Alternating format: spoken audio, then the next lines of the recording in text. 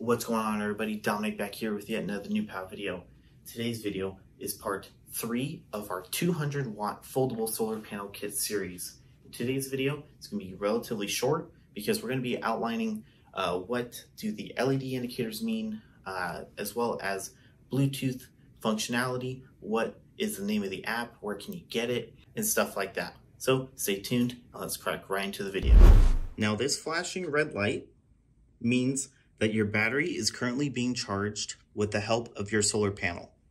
If it is a solid red light, that means that your solar panel is correctly connected, but it is not charged.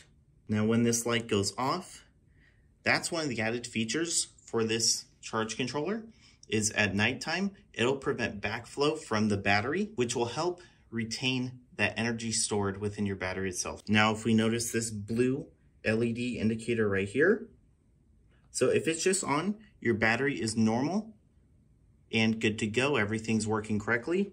If it begins to flash, that means that you are suffering from over temperature and it needs to be addressed right away. Now when it comes to the battery indicator right here, the third one is lit up. You have 50 to 90% battery capacity. Of course, all of this can be referenced in the user manual that comes with the kit itself. Now let's talk about changing battery types and how to operate this. Okay, so now let me run you through how to choose the correct battery type as indicated up here. So you have your gear emblem and your arrow emblem. To select your battery type, go ahead and hold down the gear emblem until the on-screen data starts to flash, like so. Then you take the arrow and you just click it until it reaches your selected battery. Now the cool thing about this controller is it can handle multiple battery types ranging from AGM, gel, wet, lithium iron phosphate, lithium ion, an LTO, or a calcium. But since we're using a lithium iron phosphate, let's go ahead and choose that option. Okay, right there, as indicated on top, lithium iron phosphate. Then you just hold down the gear emblem until it goes static, and just like that, you're done.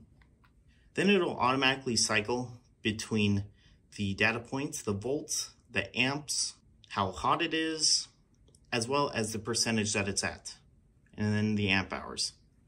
So pretty nifty, pretty cool. All right, lastly, as it pertains to the Bluetooth functionality of this charge controller, go ahead and download the app Solar Life on iTunes or Google Play Store, and then you can remotely control your charge controller from your phone. So go to your Google Play Store or iTunes and type in Solar Life. It's going to be that orange app right there. Go ahead and download that, and then choose Solar Life from the drop-down menu, and then it'll automatically connect to your system. Now here, you can monitor your system remotely from your phone. You could take a look at your PV module, the energy generated that day, throughout the 60 days.